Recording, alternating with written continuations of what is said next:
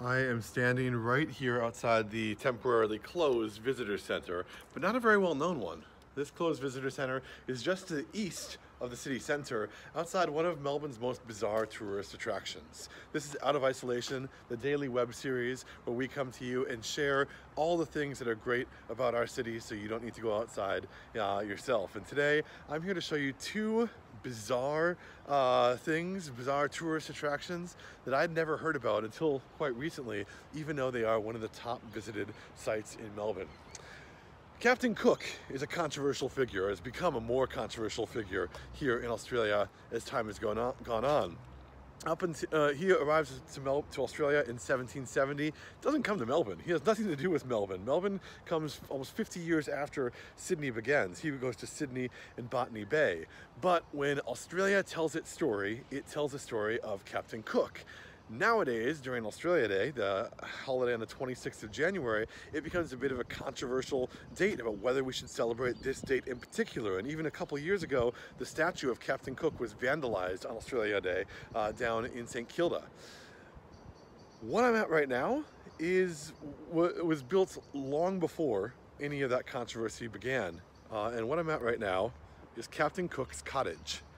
Right behind me is one of the older tourist sites in Melbourne, erected in 1934. Well, it was erected in the 20th century, even though the original building was built in the 18th century. You see, Melbourne starts in 1835.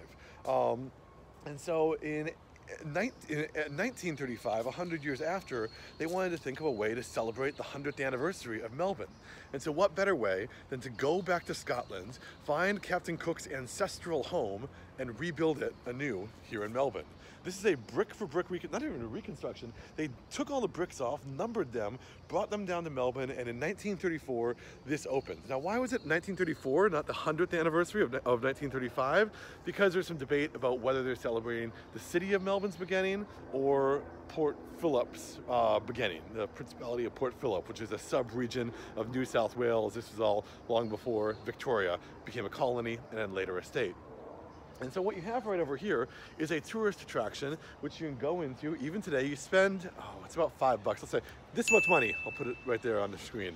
That's how much you spend to go inside Captain Cook's Cottage. Now, it's only a few rooms in there, but you do have a volunteer with the City of Melbourne who's quite knowledgeable and will tell you all about it. You can see the statue of Captain Cook. You can go to the garden in the back, and you can even try on some old-timey outfits on a clothes rack, which is usually sitting there when the building is not closed, as it is right now for coronavirus. In fact, when Hugo and I came here recently, Hugo decided to really get amongst it and dress up. Let's put his picture right over there. Hugo, you're gonna love me for this. And so you can have a lot of fun coming and dressing up here. But today, what is this used for? This is primarily used for package tours. So if you're on a bus tour company or on a cruise ship and you only have a very limited amount of time in Melbourne, let's say you have a day in Melbourne on your cruise, or you're on a tour bus and you're on a 14-day tour of all of Australia, they might send you to Cook's Cottage, because Melbourne, while being an amazing city, is not the most accessible city for tour buses. There's not a lot of places to park the buses, and myself, I used to be a tour guide on tour buses in Europe. I know all too well some of the logistical challenges that come with having to bring 50 people into a strange new city for lunch. It doesn't really work very well. And so, just as kind of a function of practicality, a lot of tour buses will park in the free bus parking that's just over this way. They'll walk into these gardens, which are Fitzroy Gardens, by the way, and they'll let people go explore Cook's Cottage for a little bit. It's something that would not have been my top destination to come to if I was listing my top 5 places to go to, but when I finally did get around to seeing it, I was really glad that I did. Number one, the volunteers were incredibly friendly and incredibly knowledgeable when I went there. Number two, playing dress up is always fun. And number three, I work in tourism. And so by definition, I'm interested in tourism. And it just kind of blows me away to think about the age of this industry. It's so easy for me to think about my job as being unique to right now. But even in 1934, tourists were coming to explore Cook's Cottage.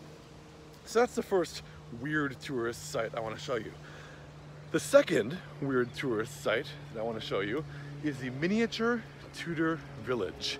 Now, this is a village which It was made to look like an English village. It's made given to us by the city of Lambeth, which is one of the cities that make up London today. And it was given in the late 1940s to thank Melbourne for its support during World War II. Melbourne gave food to Britain during the Battle of Britain. As a result, we have this weird little tourist attraction here of these tiny Tudor houses that are, I don't know, just strange. Back to there here. So here we have our miniature Tudor village. It used to be that you could actually walk through the pathway, not anymore. And the thing that I find really cool about this is it actually is having a bit of a resurgence right now thanks to the Untitled Goose game. If you don't know what this is, you need to change your life. Go download this game. What better time than in isolation? It's a game where you play as a goose and you wander through an English countryside town and you just be a jerk. The whole point of the game is that you as a goose have to go steal this poor gardener's broom, while the big finale of the game takes place in a miniature Tudor village. And the fact of the matter is that the development team that made Untitled Goose Game, they're from Melbourne.